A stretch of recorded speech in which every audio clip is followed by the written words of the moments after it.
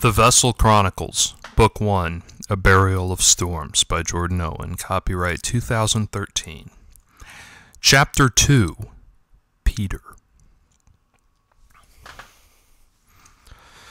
Yuki and I became statues of caution in that instant as the vast array of yellow glowing eyes surrounded us. We were aware of purring, but it was the purring of a dark, malevolent sort that has always confounded me. It is laughter at impending misfortune, apparently ours. I have always been puzzled by creatures who want to cause pain to others. It is as if, in an odd way, they seek the approval of those they are hurting. Perhaps it is because they are unable to find real enjoyment in life, and so they instead go about impressing their victims with the morbid lengths of their own depravity. I feel sorry for such creatures and want, more than anything, to tell them that everything is okay. Whatever the case, Yuki seemed less confused by it than me, so I let him do the talking. "We are refugees," said Yuki, the force in his voice masking his trepidation. "We seek asylum." "We heard your approach," hissed another voice from the shadows. "You brought them with you." "They've given up the chase and left us for dead," Brother replied. "But they could still follow your trail." "No, my brother and I, we escaped from the farm where we lived. They were out to kill my mother and our litter mates. They're only looking for us." "Do you know if any of your litter mates survived?" "I know they got our mother. I don't know about the others. But we were the only ones who set out in this direction. I know that." "You fool! You may as well have led them to our location." "Look, Article 51 of the Emergency Pack Doctrine declares that all packs must welcome their own kind." Yes, newcomer, I'm quite aware of what the EPD says, but you'll join on our terms." "Both of us," stammered Yuki defiantly. I saw one set of eyes, apparently the set talking, look around Yuki to where I was crouched just behind him. "That's your litter mate?" hissed the ominous voice. "He's my brother, yes." "You think we'll hunt for that?" scoffed the shadowy voice. "He should have been left out to starve years ago." Yuki bristled and growled. "Patience, newcomer," replied the voice snidely. "You'll have your chance. Come with us."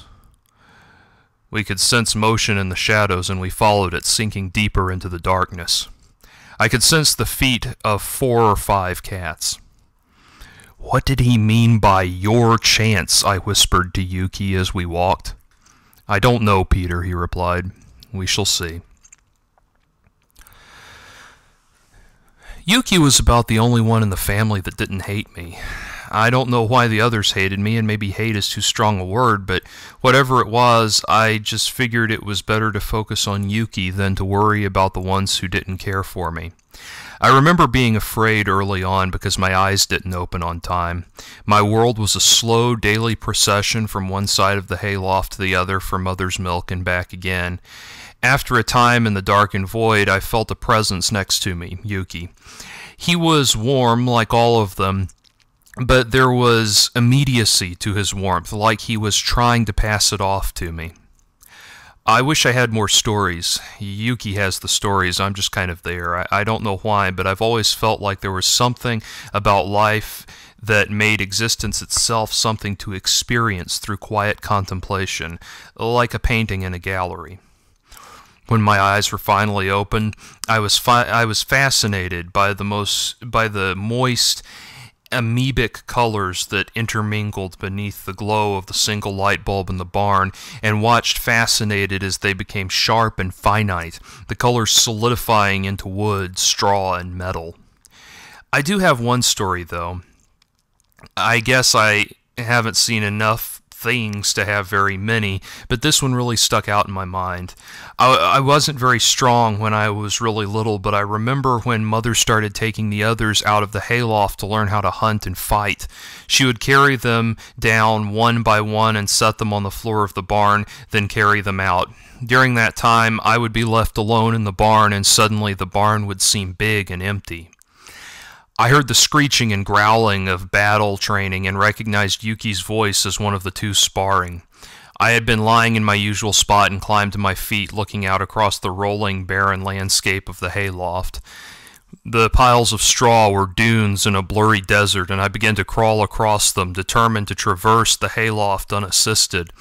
The going was tough, and I was scared the whole time, but I wanted to see the training, or at least try to. When I finally arrived at the hayloft window, I lay down against the wood beams and gazed down. There were two forms, one a white shape, Yuki, and the other a patchwork of grays, Simon. They circled first, their backs arched and precise. Then they dove at one another, their arms wrapping around each other's throats.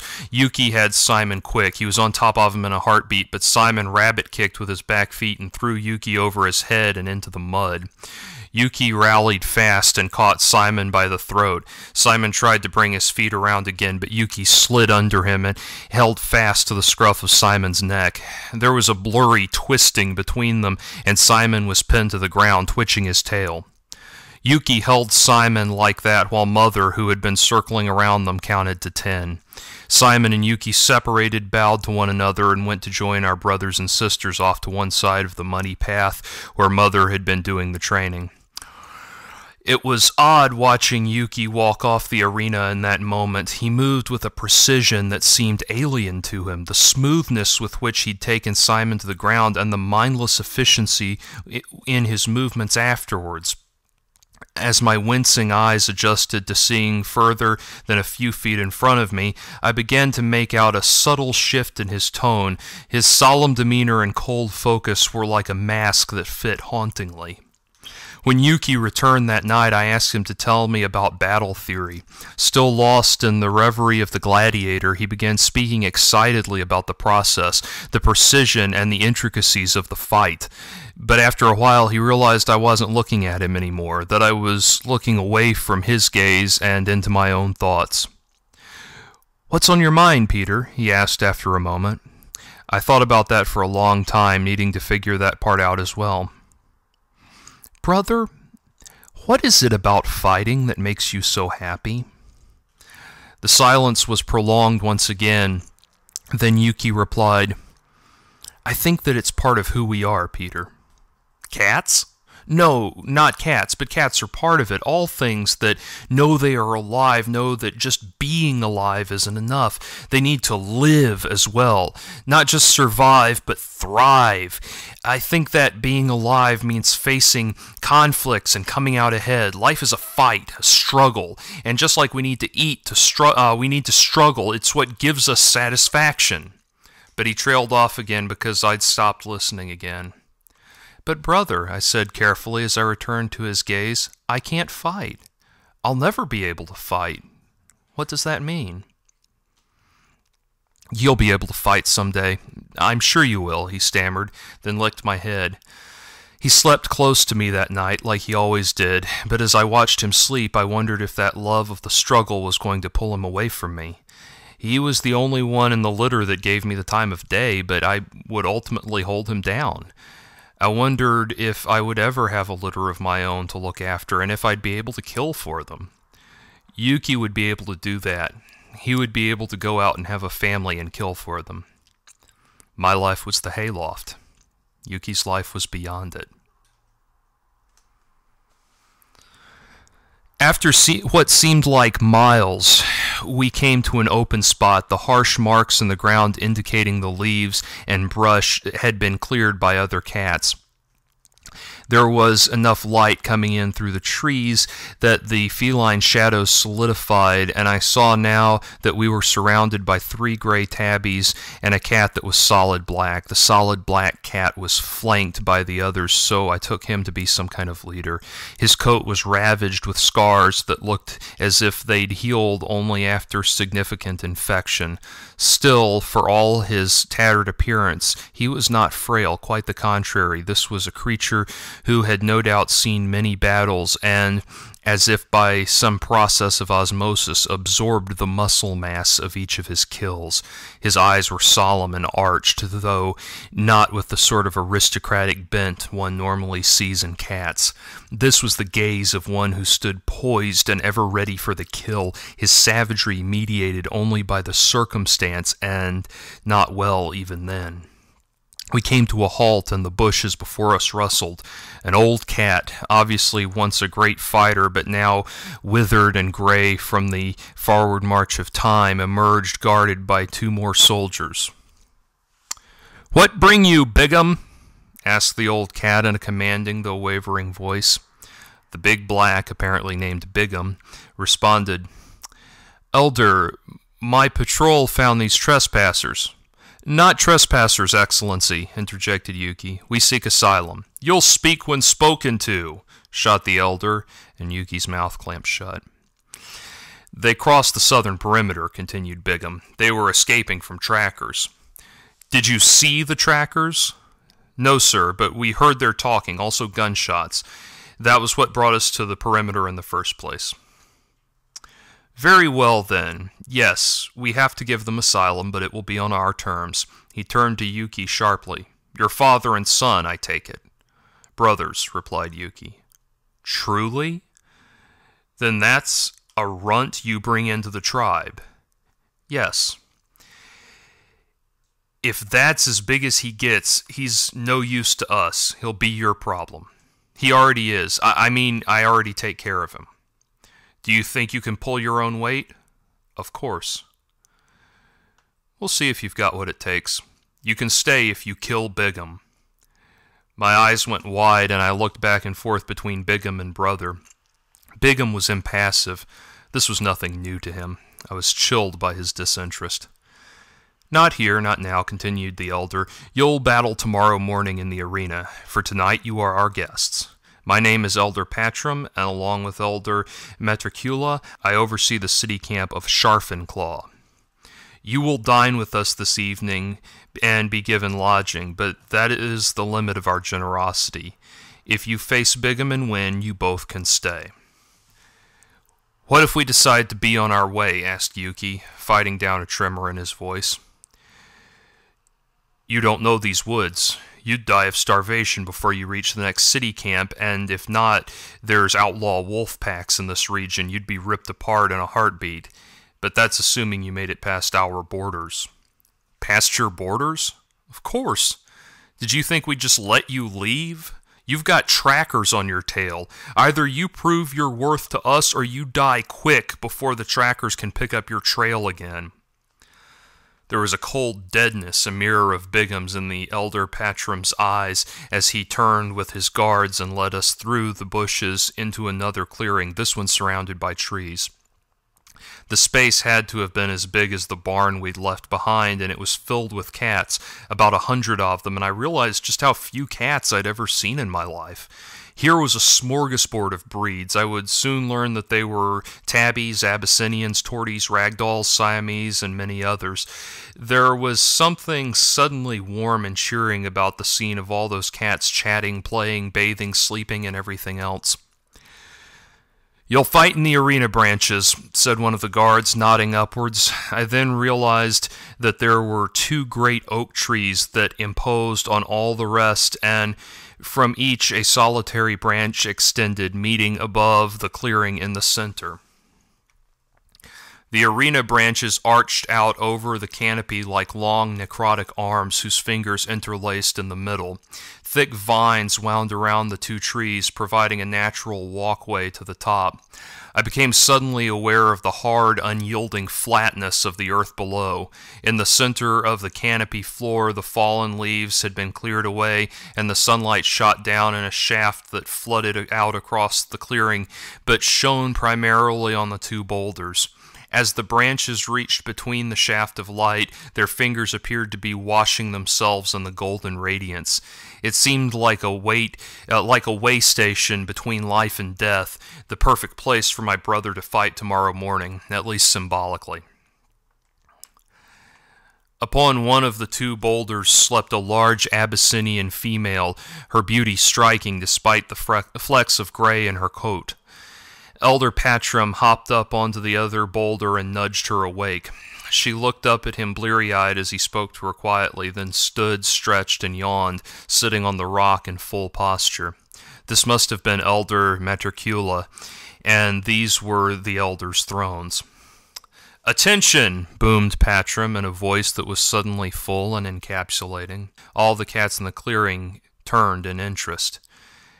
"These outsiders seek asylum, and by law of the emergency pact doctrine, we must grant it to them. Nevertheless, we shall receive them on our terms. The largest one has agreed to battle Bigham in the arena trees for the right to stay here." A gasp went up from the crowd. "But tonight they are our guests, and the dinner hour is upon us. Bring in the kill." A cheer went up as hunters carrying dead mice and a couple of rats pranced proudly to the center, dropping the animals at the feet of the elders. "You honor the cycle," we all said, and dove for the kill. I couldn't get any, but Brother pulled some guts and flesh out for me. It was my first time eating something other than milk and grubs, and it was delicious. After dinner, we retired to the quarters that had been set aside for us.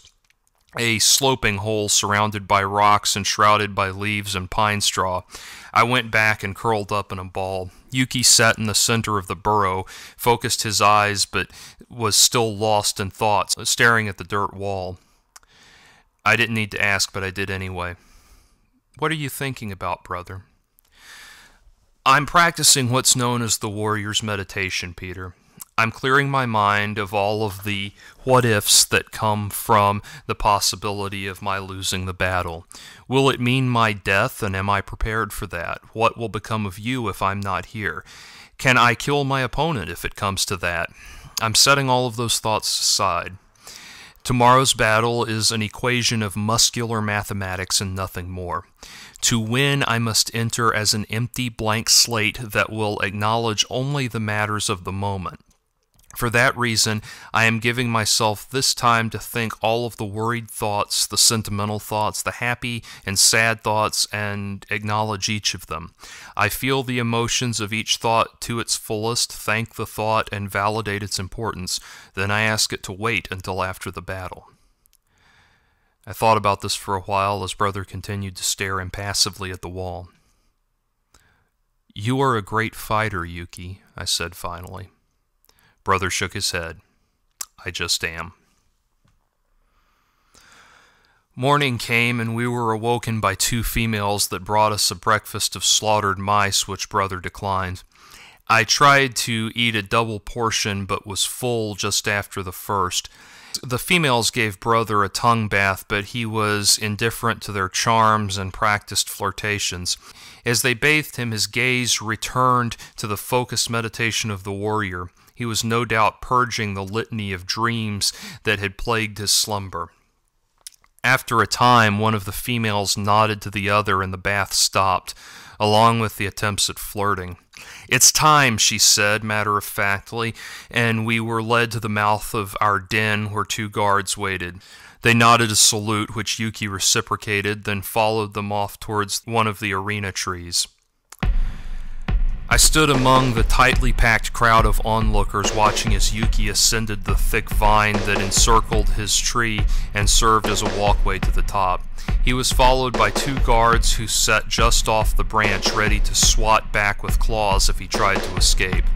Bigham, himself accompanied by guards, strode confidently to the ready position on the opposite branch.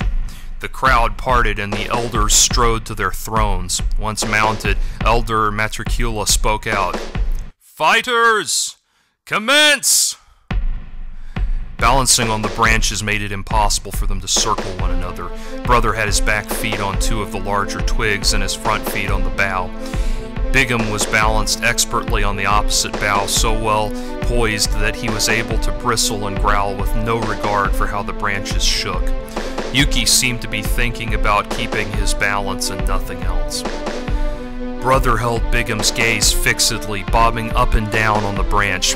Bigham hissed and screeched, and Brother responded in kind, but was still waiting for his opponent to make the first move. Bigham lunged past Yuki, landing on the thick of his branch near the trunk. The landing shook the branch, and Brother gripped the thinner end of the branch as it went down and released it as it shot back up, launching him into the air. Undaunted, he turned gracefully in the air and landed on the opposite branch, holding Bigham's gaze all the while. I realized then that there was as much battle in their eyes as there was in their bodies. The battle of wills was as great, if not greater, than the battle of muscles. Yuki took quick advantage of his new position and backed up to the thickest part of the branch, close enough to the end of the trunk to make the guards growl a warning. "Backing away, are you, kitten?" Bigham taunted from the far end. "No more than you, mongrel," replied Brother, though his focus never wavered. He backed up further, and one of the arena guards cautioned him with a harder growl. In that instant, Bigham lunged, his thick legs launching him across both branches towards Yuki, who turned about and bolted towards the arena guards, and they each raised a sharpened claw to deliver Brother a punishing blow. As he closed in on the trunk of the tree, Brother jumped up, connecting with the higher trunk of the tree than the guards could reach, and rebounding over Bigham as he went head first against the bark, the guard's blow scratching him instead, ripping bleeding wounds in his already mangled head. Yuki's return jump had been high, but he'd lost distance in trade, and he fell short, grabbing onto one of the twigs, though one thick enough to support him. Bigham rallied himself quickly and came rushing to where Yuki hung, raising his claw to slash Brother's strained paws. Still mindful of his balance, Bigham's tail bobbed and twitched hypnotically as he approached, and Brother watched it carefully. I was afraid then that he was hypnotized by the motion, like a prey animal, but instead he was waiting for an opening. I held my breath as Yuki swung from the twig as if on a trapeze and sailed not towards the tree, but towards Bigham's tail, and, turning a flip as he went, caught it in his teeth. Blood chorused from Brother's jaws as Bigham screamed in unexpected agony and slipped from his perch, grabbing onto the branch with both claws and crying out again as Brother clawed his way up the mangy body to return to the branch. Bigham was shaking, probably in shock from the sudden brutality. Yuki hopped from one branch to the other, landing just past its middle. He turned around and prepared to lunge as Bigham pulled himself back up. Huffing and snarling, Bigham prepared to lunge as well. They jumped at once, and time slowed down as I watched them sail into one another. Brother caught Bigham in a bear hug and propelled him back onto the branch, shattering it into splinters as they sailed down. Brother kicked Bigham in the stomach with his back feet, and it thrust them against the tree trunk, where his claws dug in as they fell, slowing their descent until they rolled to the ground and landed in a growling, angry clump on the ground. The crowd parted as the ball rolled towards the boulders, coming to a halt under Elder Patram's throne. "Enough!" boomed the elder. Bigham and Yuki relented, panting hard as they stepped back from one another. "You've certainly won the match," said the elder coldly, looking down at Yuki. "He cheated, sir," spat Bigham. "Let me finish him now." "You require medical attention," said Elder Patram. "Go down to the pond with two of the maids." "He needs to die," growled Bigham. Yuki hissed reflexively. "That will be all, Gumdrop," declared the elder harshly. From the crowd came purrs of amusement at what must have been Bigham's actual name. The mangled guardsman sulked through the crowd, two of the females following behind him as he left the clearing. "Your method was ingenious," said Elder Patrum, returning his attention to Yuki. "When your environment is what's making the battle impossible, then that's your true enemy," Brother replied. "Your assignment was to kill him," said Elder Patrum, glaring irritably at Yuki. "Why didn't you?" "I am not of your fold, nor am I seeking to join," Yuki replied. "We seek asylum, nothing more." "That is an excuse.